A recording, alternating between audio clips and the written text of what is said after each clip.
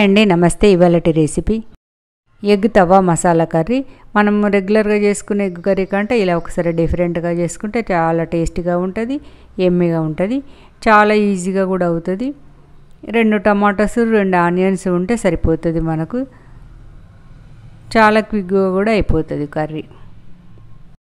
ముందుగా ఒక పెనం పెట్టుకొని 2 స్పూన్స్ ఆయిల్ వేసుకోవాలి. ఇది పెనం మీద చేస్తేనే దీనికి ఆ టేస్ట్ అనేది వస్తుంది, మనం మామూలు ముక్కుల్లో కాకుండా. సన్నగా తరిగి పెట్టుకున్న 2 ఆనియన్స్ వేసుకొని ఫ్రై చేసుకోవాలి. ఇవి మంచిగా లైట్ బ్రౌన్ కలర్ వచ్చే వరకు ఫ్రై చేసి పెట్టుకోవాలి. వేగి బ్రౌన్ కలర్ వచ్చాక 3 పచ్చిమిరపకాయలు కట్ చేసి పెట్టుకున్నవి వేసి వేయించుకోవాలి. తర్వాత మనం వెల్లుల్లి మిశ్రమం, అల్లం పేస్టు ఇవన్నీ వేసుకోవాలి. ఇవి వేసుకొని ఇవి రా స్మెల్ పోయే వరకు వేయించుకోవాలి, మంచి అరోమా వచ్చే వరకు వేయించుకోవాలి.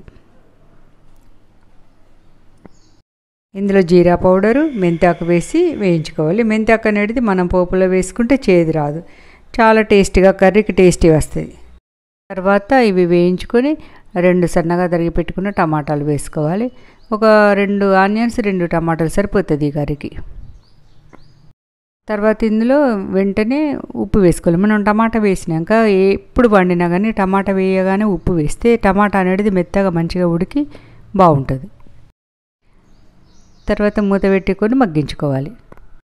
ఒక 5 మినిట్స్ మగ్గాక మనం మళ్ళీ కలుపుకోవాలి. ఇది ఈ విధంగా టమాటా మొత్తం ఉప్పు వేయగానే ఉడికిపోతుంది. కొంచెం మనం స్పూన్ తోటి ఇట్లా స్మాష్ చేసుకుంటూ కలపాలి. ఆయిల్ తేలే వరకు ఇలా ఆయిల్ తేలిందిగా తేలే వరకు వేయించుకోవాలి. ఇలా మంచిగా మిక్సీ చేసుకోవాలి. తర్వాత ఇందులో నేను పచ్చి నువ్వులను ఇలా మిక్సీ చేసి పెట్టుకున్న గ్రేవీ బాగా రావడానికి, ఇది ఆప్షనల్, వేసుకోవచ్చు వేసుకోకుండా పర్వాలేదు, బాగానే ఉంటుంది. ఇది ఆప్షనలే. ఇది నేను గ్రేవీ చాలా రావాలని ఇలా వేసుకున్నా. అంత రా స్మెల్ పోయే వరకు వేయించుకోవాలి. ఈ గార్లిక్ చాప్ చేసి పెట్టుకున్న వేసుకోవాలి. ఆయిల్లోనే వేయాలి కానీ మర్చిపోయా. తర్వాత మనం 1 స్పూను కొరియాండర్ పౌడర్, 1 స్పూను పసుపు ఇవి వేసి మంచిగా మిక్సీ చేసుకోవాలి.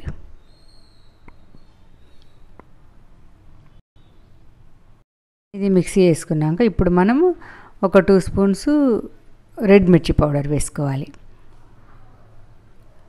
అప్పుడు టమాటాలు వేసినప్పుడు మనం వేసుకున్నాం కదా, ఉప్పు చూసుకొని వేసుకోవాలి.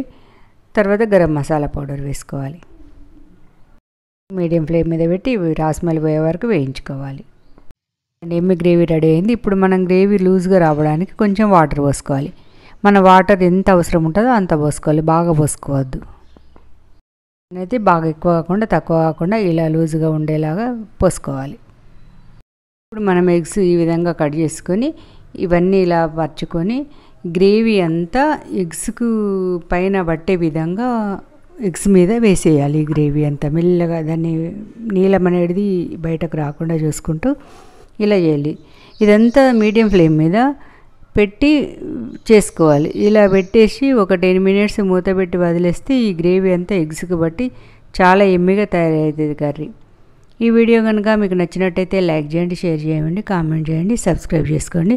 సబ్స్క్రైబ్ చేసుకోగానే బెల్ ఐకాన్ వస్తుంది, దాన్ని టచ్ చేస్తే ఏ వీడియో అయినా మీకు నోటిఫికేషన్ వస్తుంది. ఈ విధంగా అంతా ఈ గ్రేవీ అంతా ఎగ్స్ మీద పెట్టేసి ఇలా ఒక 10 మినిట్స్ మనం వదిలిపెట్టేసేయాలి మూత పెట్టేసి. చాలా టేస్టీగా తయారవుతుంది కర్రీ. అదంతా మీడియం ఫ్లేమ్ మీదనే పెట్టాలి. మనము మీడియం ఫ్లేమ్ కూడా స్లోలో పెడితేనే ఇంకా చాలా బాగుంటుంది. అడుగు మాడుతుంది కదా, అడుగు అంటకుండా చూసుకుంటూ ఇలా వేసుకోవాలి.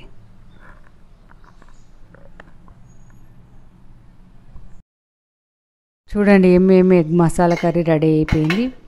చాలా టేస్టీగా ఉంది, ఎమ్మిగా ఉంది కదా, చాలా బాగుంది.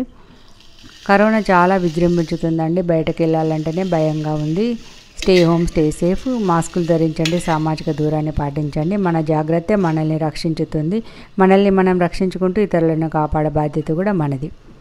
2 పచ్చిమిర్చి చాప్ చేసుకొని, కొరియాండర్ చాప్ చేసుకొని, గార్నిష్ చేసుకొని సర్వ్ చేసుకోవడమే. చాలా టేస్టీగా ఉంది. ట్రాన్స్ఫర్ చేసుకొని ప్లాస్టిక్ వాడకాన్ని తగ్గించండి, పర్యావరణాన్ని రక్షించండి. Thanks for watching.